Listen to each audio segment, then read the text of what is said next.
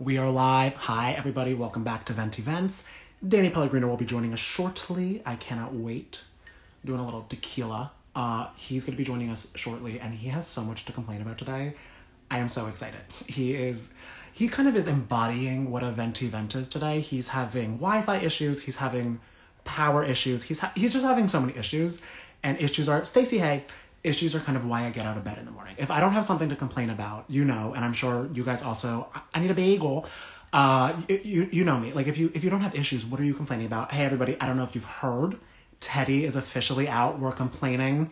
Cheers to Teddy Mellencamp not being on our TV any longer. Can I have any of that? Can I have a little, like, cheers to Teddy being gone from our lives? I mean, whew, I hope she just does something new. I hope she paints. I feel like she could paint by numbers a lot better than she could be a reality TV star. Because it takes a little, I would say it takes just being remotely interesting to be a proper reality star, and she just doesn't have that. Debbie, you're happy that, are we all happy Teddy's gone? I mean, yeah, cheers.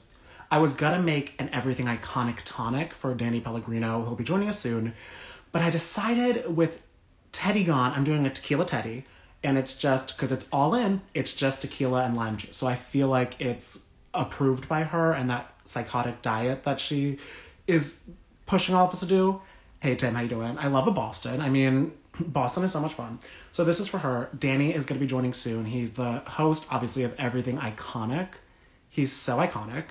Less than 500 calories. I mean, I eat 500 calories in my sleep. Do you know what I mean? That's why I couldn't do her diet. I wake up in the morning and I'm like, how did I gain 2 pounds? Like, that's where me and Teddy differ. We differ from a lot of things just because I feel like if I was on Real Housewives of Beverly Hills, I'm not saying that I should be her replacement. I'm just saying that I need jalapeno lime juice. Ooh.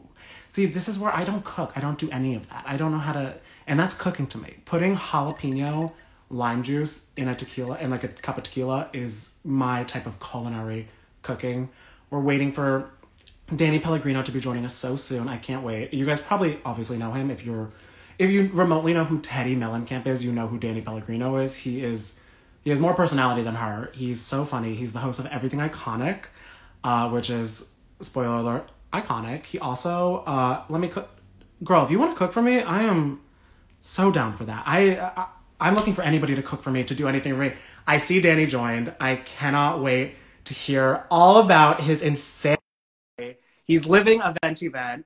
He's heaven sent from LA. Does he have power? I don't know. Do anything with Wi-Fi?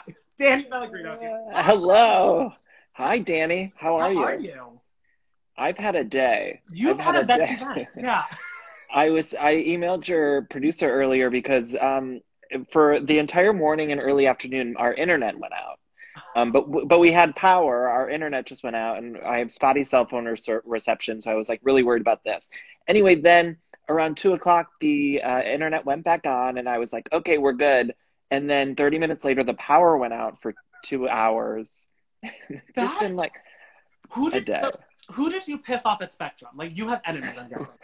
I swear to God, Danny, also, this has never happened where we've had outages like this. Of course, every once in a while, like maybe your power goes out or something, but it was like for the internet to go out for 6 hours and then the power to go out for 2 hours. It was like, what is happening in my life? It's truly the 4 horsemen of the millennial apocalypse, but I'm so happy you were able to make it through. I mean, and don't you sort of feel like, I know this is, everyone's got way worse things going on, so I don't mean to complain too much about that, but everything that happens, I feel like we get closer and closer to end times a little bit, where I'm like, are things just ending now? Like, what's happening? Well, I feel like you probably felt this too. When I saw yesterday that Jax and Brittany announced they're pregnant, I was like, I need a bomb shelter. I was like, it's truly end of days. I don't even know how to prepare about anything. It's all going down.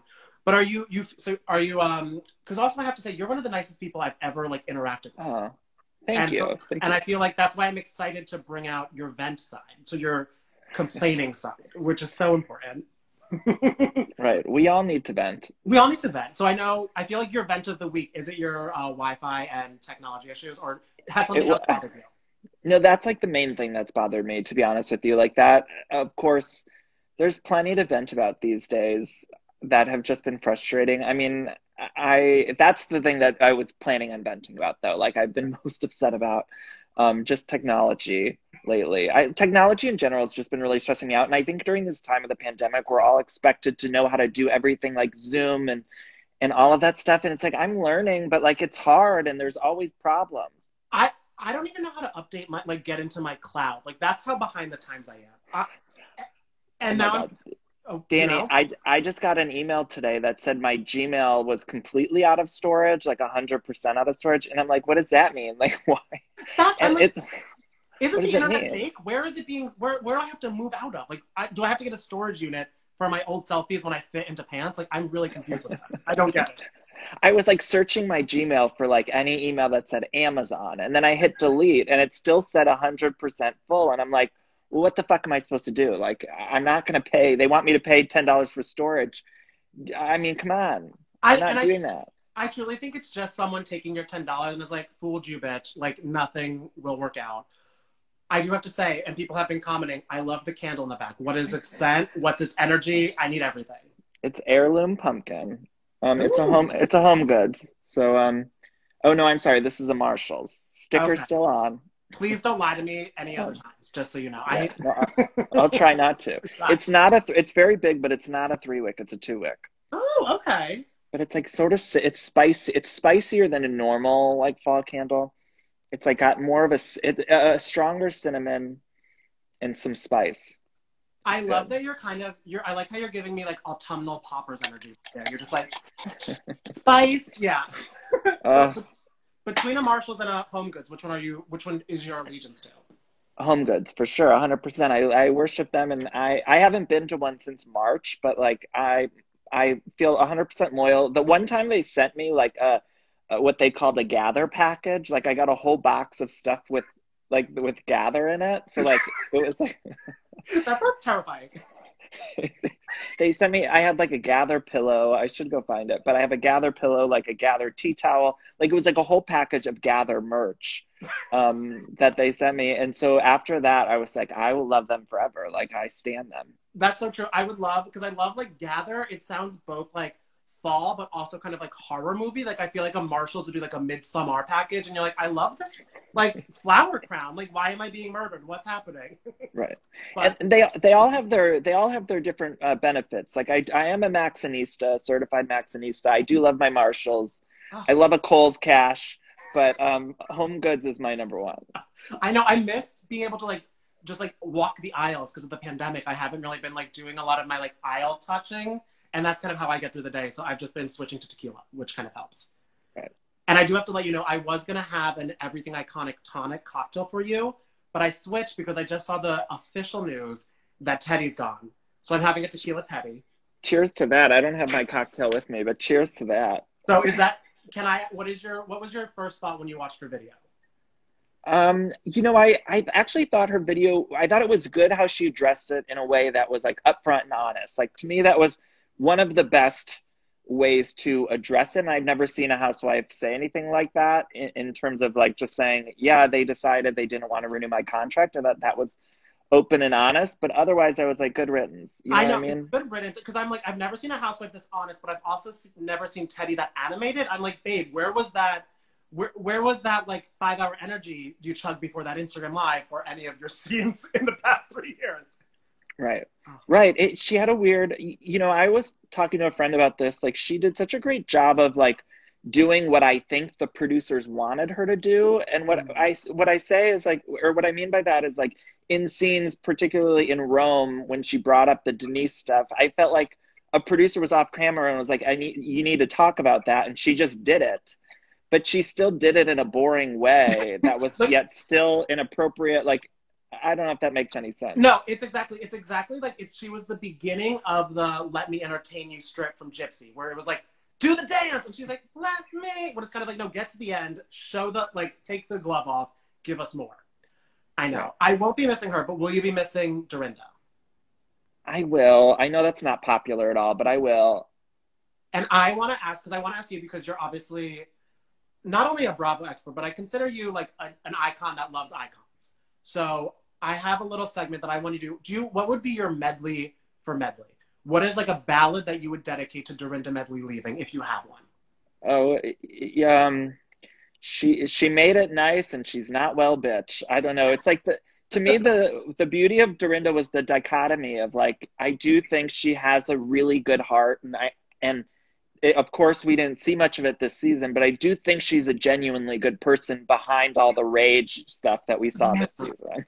I also hope, someone in the comments said that their son's girlfriend's dad is the vice president of Home Goods, and like, if you have those coupon, girl, keep me posted. I love that.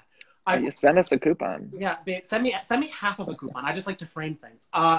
I want to ask you too, because I want to touch a little bit on fall, because you're a big fan of fall, right? Yes. But is there any part of fall, like what is your least favorite part, or what's a part that you see people do, you're like, why? Oh, my least favorite part, this is sort of specific to where I live. I'm in California and I'm from Ohio, and I miss the seasons of Ohio and the Midwest. And so I do hate that I can't always be cozy here in LA. Like right now I'm in a t-shirt and I had my robe. I was like going to put it on, but I would be so sweaty because it's hot here. Your power was out, so you have no AC. Yeah. Exactly. Like I literally, like we just got the air back on. So, but that's what I hate the most is I just feel like I want to be cozy and I can't be cozy. Oh. I feel that very hard, but I don't know if it's good or bad for you, but I feel like in a few years, nowhere will have seasons. So like you kind of will just be more used to it. And do you like, and in LA, because I know you guys do this for like near December time, what are your thoughts on like when you guys fake it for like a little fake snow, a little fake pumpkin patch? Are you like, don't even pretend, or does it make you feel happy? Well, Danny, I love the fake pumpkin patch here because like you can go and see both big time celebrities. Like I one time saw Christina Aguilera like at the pumpkin patch. Write that memoir also. Christina Aguilera at the pumpkin patch. But then not only do you see like these A-list stars picking up pumpkins, but then you also can see like just really embarrassing like influencers doing like full photo shoots. And it's hysterical to watch because people will try to get the sexiest or like, the best shot for their thing in the pumpkin patch in 100-degree weather, but they're also trying to look cozy. So they'll be in like scarves and it's really funny. So I love the pumpkin patch. It's like one of my favorite things to do here. I never end up buying a pumpkin from them because it's like $45 for a pumpkin, which is fucking ridiculous. And I mean, like, we don't have bionic money. We can't be buying these pumpkins like Christina did. Girl. Bionic Money, though. By the way, that's an underrated album. That's neither here nor there, but underrated. Oh, that's the one with Woohoo, right? With Nicki Minaj? I just became born again. Like, that is my song. That's the energy. I also love the... There's a song where she marries herself in one of the songs on that album. She's literally, like, there's an interlude where she's like, do you take yourself to be your lawfully wedded bitch? She says. That's the lyric. And, she marries herself in the song. There's nothing I love more than someone who's, like, done it all, so they just go full on, like... like just throwing anything to the walls, and not only to the walls, but they release it. They're like, this is perfect. This is Christina. You'll get it or you won't. Most of us won't get it though. Right. It was ahead of its time, Danny. Yeah. And speaking of not getting it, have you watched any of, because I know you also love daytime TV, have you watched any of the Drew Barrymore show? Oh yeah, I watched the premiere of it. Mm-hmm. It's wild. It's like a wild thing. First of all, the premiere, she had a reunion of the Charlie's Angels, but then it was revealed at the end of the interview that like Cameron wasn't even there, which was weird. That's what I don't like. It really reminds me, like, it's vaudeville Dadaism. Like, I don't understand what she's going with. Like, I don't know who her daytime mentor was, because she's just like splatting out. I felt bamboozled when they all of a sudden like showed a hologram of Cameron Diaz. I was like, you guys bamboozled me into thinking like you were all together, and you weren't. She was in a different state. And that's what I don't get about this show either. Half the like people are in studio, half are on Zoom. Like, it's so confusing to me. And then also she brings up Cameron Diaz every episode, which I mean I get, but also I'm like, you guys aren't that close if she didn't fly in. That's my right. Well, to be fair, I bring up Kathy Lee Gifford every one of my episodes of my podcast, so I understand in a weird way. I love Drew though. I think like Drew Barrymore has like such a fun presence and stuff. Oh. It's just, but in general, I think it's hard for any A-lister, and she's like arguably A-list. I don't think they're interested in talking to other people, and so we're all just pretending that they should have talk shows when they shouldn't.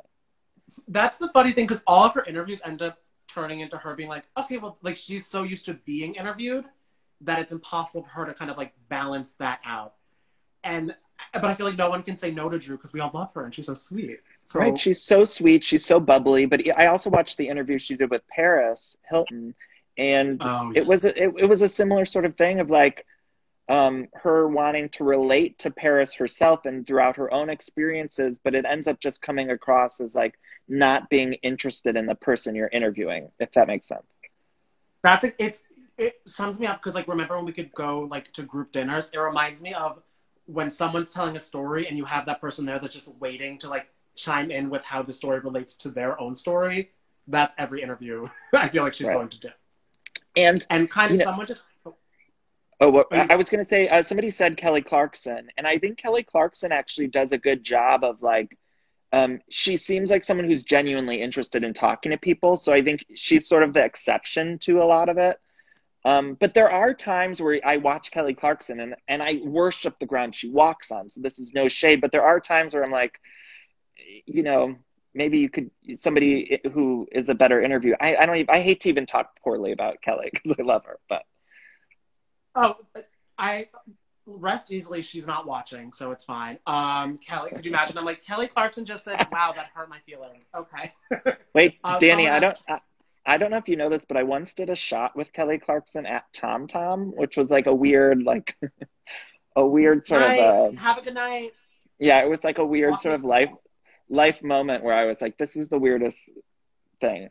I don't even know how to explain it, but I will say like we took a shot as there was like a group of us, and then across the restaurant was Selena Gomez, and then so like we, it was just like the What? most bizarre night. So I did a shot with Kelly Clarkson, and then ended up uh, meeting Selena Gomez and talking about Vanderpump Rules with her. It was like a weird life night where I look back and I'm like, was that a dream or did that really happen? But yes, Kelly was so great and sweet. Wow, I had no clue Selena was like a surfer girl. Like I didn't know she was a starhead. Selena Gomez is like a Vanderpump Rules fan. Oh, Yeah, get her on the show. Okay. yeah.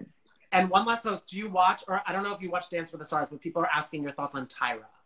You know, I worship Tyra. She's insane, but I sadly have not watched her on Dancing with the Stars yet. Although I'm sure she's as insane as ever. I mean, that is kind of just her MO, if you will. Yeah.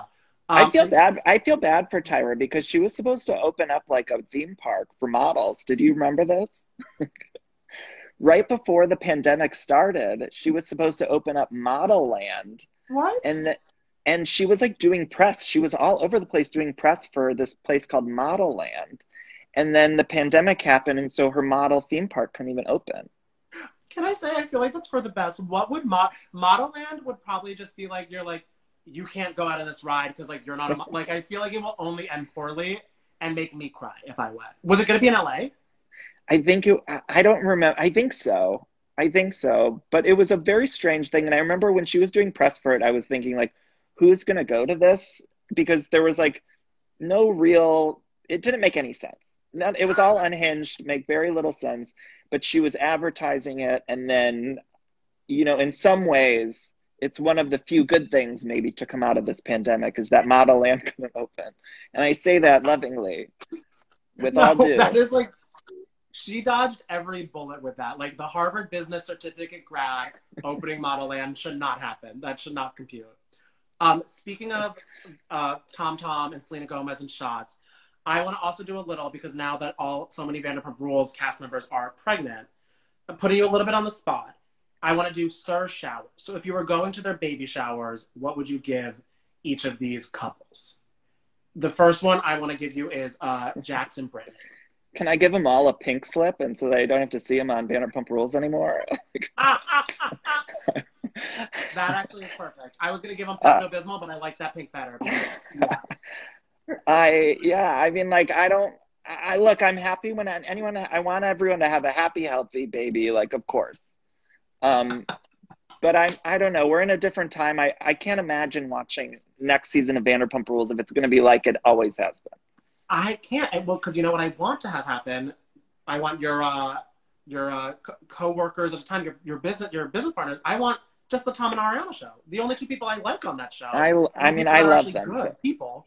Yeah. I could see them being the only people that actually will like turn 40 gracefully and actually like have heads on their shoulders. So that's my wish for the world. I want a Tom spinoff with a little Bubba. A little bit of Bubba, not a lot. Yeah. Right. No, I would love that. I think that would be the only way forward in my eyes, is to do like a Tom sort of S spinoff where we can lose a lot of the people and just, it has to change. I can't, the idea of watching Jackson Brittany in the process of having a baby on Bravo just seems like I can't even compute it. Like, that people have been sending me that photo and it's like, it's like Valerie Charis, like, I don't want to see that. Note to self. I don't want to see it. Again, I say I want everyone to have a happy, healthy baby, but in terms of like reality TV, I'm not even sure why they fired certain people and not him. Like, none of it makes sense to me. It feels very much like they put a Band-Aid over the bigger issue that entire show had and cast had, which I don't really get. Speaking of the cast, do you think Raquel is doing the DoorDash for Sir Delivery right now? Oh, for sure. She is one person that I do need to see Raquel on screen in some capacity somewhere, whether it be like a web series or something. Like, I do want to see Raquel hopping around town on her door. If she is doing DoorDash, I'd like to see that. Like, the one thing you'd like to see. I feel like she's the one person who was probably sad about Model Land not happening. Raquel came on my show at the very end of last season, and she had said she wanted to next season do a pageant on Vanderpump Rules because she was going to sign up for a pageant. And I thought, that's what I need. Like, that's what I want. And now, I don't know if we're going to get that, but that's what I would like to see. I would love to see her have full pageant meltdowns and trying to sing. Give us a little Candace, even though Candace can sing. That's all she can do. But besides that, I mean, do you have a least favorite on Potomac? I'm just hopping there. Is Candace? Do you like her? Do you not? What's happening? I flip. I flip. My favorite is Karen Huger. She's my favorite. I like worship the ground Karen walks on. Everyone else, I flip a lot on Giselle. I loved Giselle last season, and then this season I'm just like not really into her. Robin the same way. Like, I go back and every week I think with Robin, I love her one week, and then next week I'm not into her. But Karen Huger is like my number one right now. I love it. She's my birthday twin. I mean, that is truly, it's me, her, and Bing Crosby. So I really feel like that kind of, we're holding a lot of pillars up. By the way, T'Challa too. I mean, the bird is really stealing the whole show. That bird, I'm like, Monique, you're so pretty. You don't need to have a bird. Do you know what I mean? Like, she steals focus enough when she walks in. We don't need the trials and tribulations of losing T'Challa and then that Instagram live. Devastating. You're right.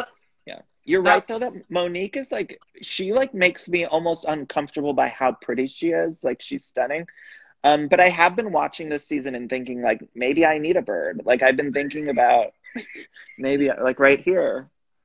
You're like that. Like, I would just love the energy of you. No Wi-Fi, no power, just with a parrot in your ear, and you're like, well, this is my home. This is what I'm doing.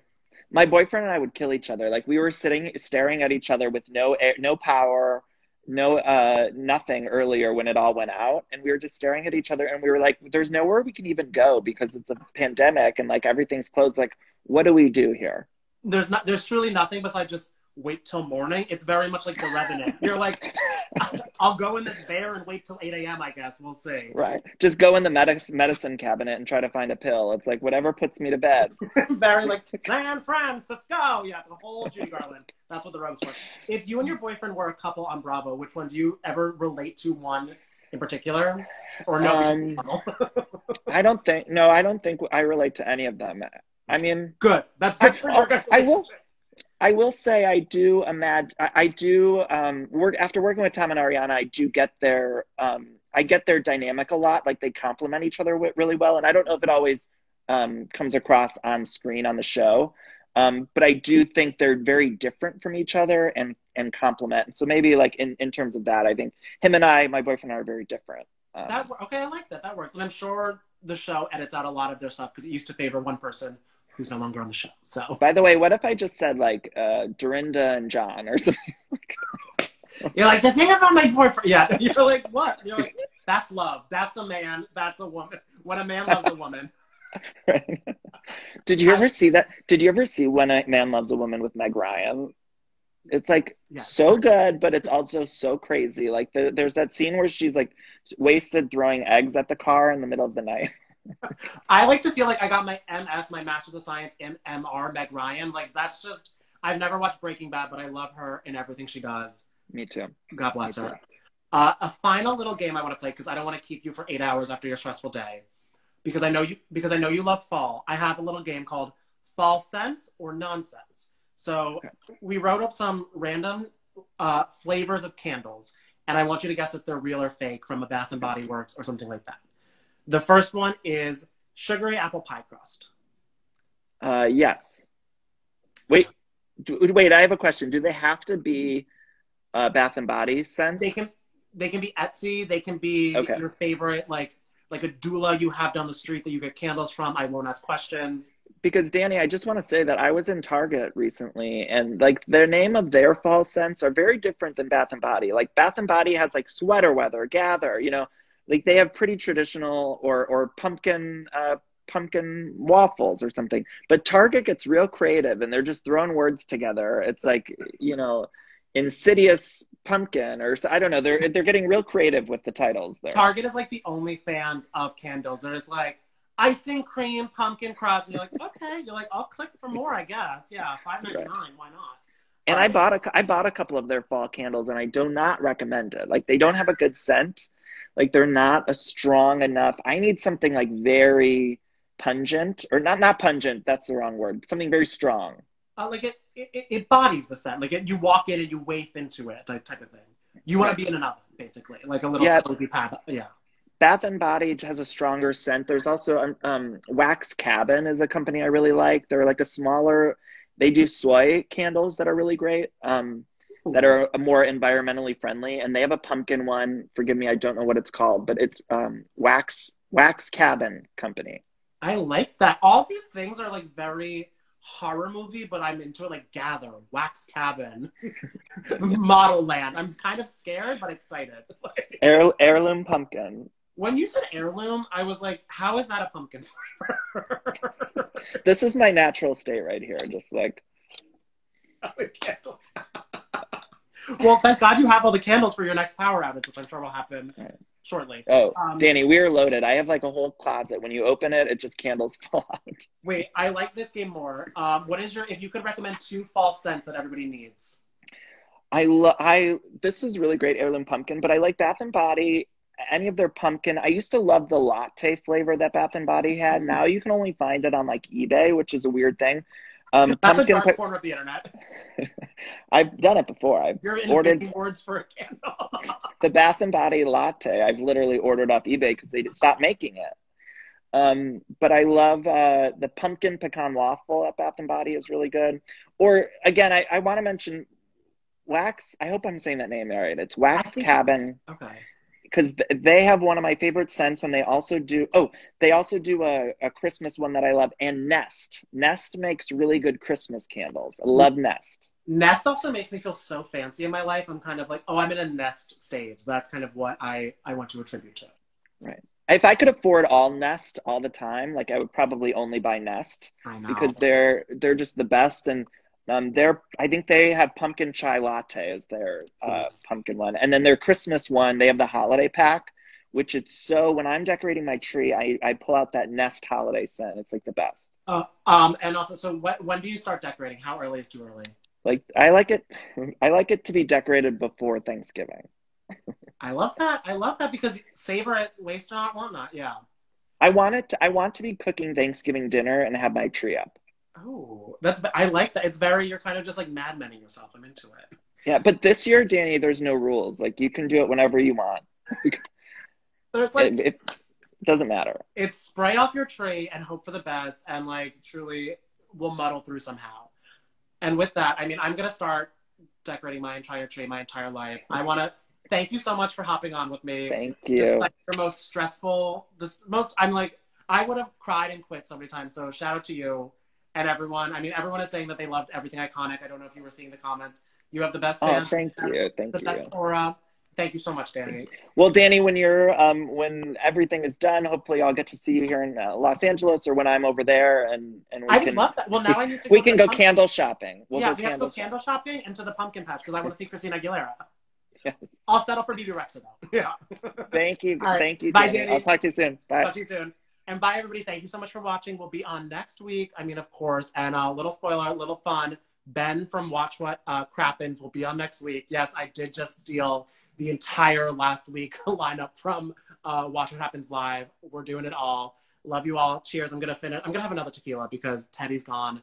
Good riddance. Bye.